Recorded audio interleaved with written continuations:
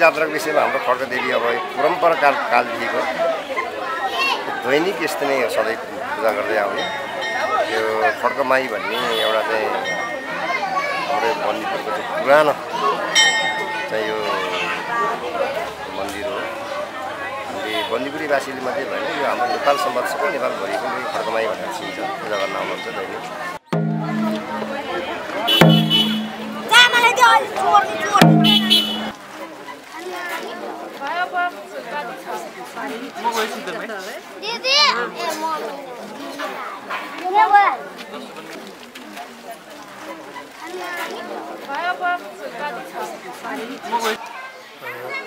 र यहाँको चाहिँ तपाईँको बास्टिए भनेको चाहिँ अहिले दसैँमा चाहिँ घटस्थापना भनेको 10 गते दिन बसियो र चाहिँ मगरहरू पाँचजना, बाहुन, विश्वकर्मा, एउटा चाहिँ खाँडे, अझै खाँडे को कटवाल अनि एउटा नगरजी र चाहिँ 6 जना चाहिँ यहीँ खड्गदेवीको थानमा खानपिन एकसाथ खाएर बस्नुहुन्छ। बाहुन अनि नगरजी हामी घरमा नै एकसाथ चोखो खाएर आफैले पकाएर खाने, यता सही साई नगरिकन एकदम चोखो भएर बसेर यो ड्रेस पनि लाउनुपर्छ र चोखो नै आफैले पकाएर खानाले अहिले त्यो खाइन्छ। अब जस्तो चाहिँ देउता अहिले निकालिदियो नि, त्यो मगरको हातबाट यो माइती हजुर, यो माइती घरमा चाहिँ अब विश्वकर्माको हातबाट आयो। अब यहाँबाट चाहिँ अब यतापट्टि नै अब पूजा गर्ने चलन छ र त्यहाँको छुटेकोहरू भालेहरू बोकाहरू जुनै पनि छुटेको यतातिर चाहिँ आएर बलि गर्ने चलन छ। अब यो भएपछि 1 घन्टा 1.5 घन्टा भनौँ ब्रेक हुन्छ। ब्रेक भएपछि तपाईँ फेरि चाहिँ अब यही विश्वकर्माबाट चाहिँ मन्दिर देउता चाहिँ लिएर बजारमा चाहिँ घुमेर त्यहाँ एउटा चाहिँ चोक छ, त्यो चोकमा गहनासना सबै अब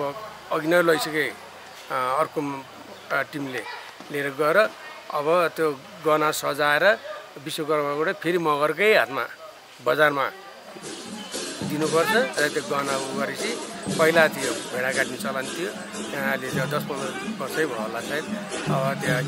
के तरिका मिल्ने त्यो म पनि धेरै बाहिर बसेको हुँदा त अहिले 7-8 वर्ष भयो आएको र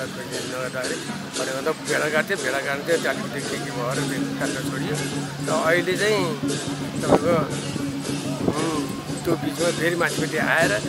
त्यो भेडाको सट्टा कुपिलो काटेर सबै कुरो समूह गरेपछि अनि देउताले चाहिँ अन्त फेरि दौडेर लिएर आउने र फेरि घरमै ल्याउने माइतीबाट चाहिँ लिएर आएको थियो भने माइतीबाट लिएर गएर अब विश्वकर्मा चाहिँ घरतिर जानुहुन्छ अनि मगर घाटबाट चाहिँ फेरि खड्को टिभीको ठाउँमा तलपट्टि त्यहाँ सबै कुरो फेरि त्यसले तपाईँको बेलुकी त्यो मन्दिर लिएर आएपछि त्यसले लिएर आएपछि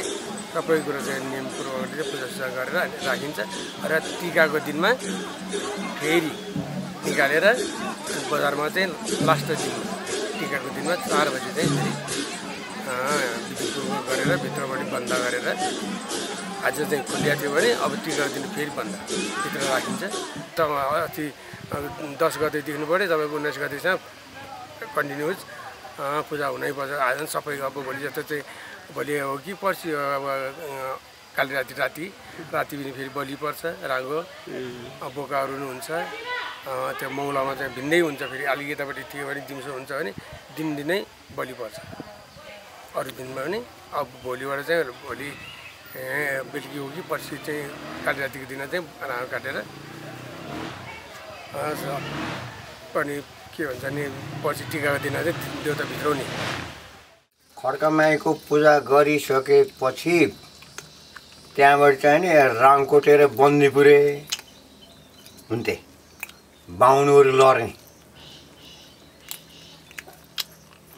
भेडा काटेर चाहिँ कसले सक्छ त्यसले खोसेर लाने त्यस्तो चलन थियो नि त पहिला अहिले चाहिँ हटे त्यो गर्दैनन् अहिले चाहिँ लड्दैनन् पहिला चाहिँ त्यस्तो थियो ल भेडा काटे हेर्ने भनेको लडे हेर्ने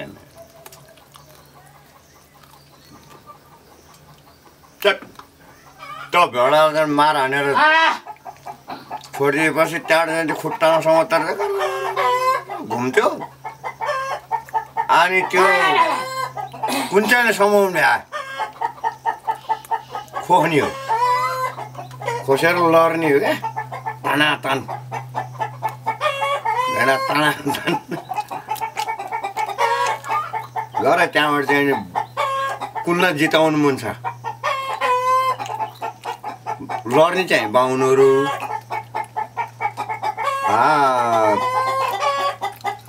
कुनलाई जिताउनु मन छ भन्ने चाहिँ गुरुङ र नेहारहरू रामकोटाले जिताउनु मन छ भने यता हल्दिने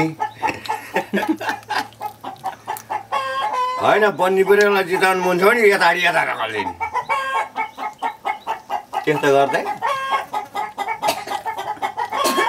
अनि त्यहाँ पनि पछेपाती हुन्थ्यो अरे त्यो पनि 2 थरी हुन्थ्यो होला नि त 2 थरी भइहाल्छ नि कोही रामकोटेपट्टि मिल्ने कोही बन्दीपुरेपट्टि मिल्ने कोही त अब बन्दीपुरेसँग रिसाएको हुन्छ नि त गाउँघर भयो नि त एमा स्याल गरेर यसलाई हराउने अन्नी गरेर गर्थे हुँदैन भन्ने अर्को छोरी चाहिँ हराउनु हुन्न भन्ने हर बखतै रामकोटेले जित्ने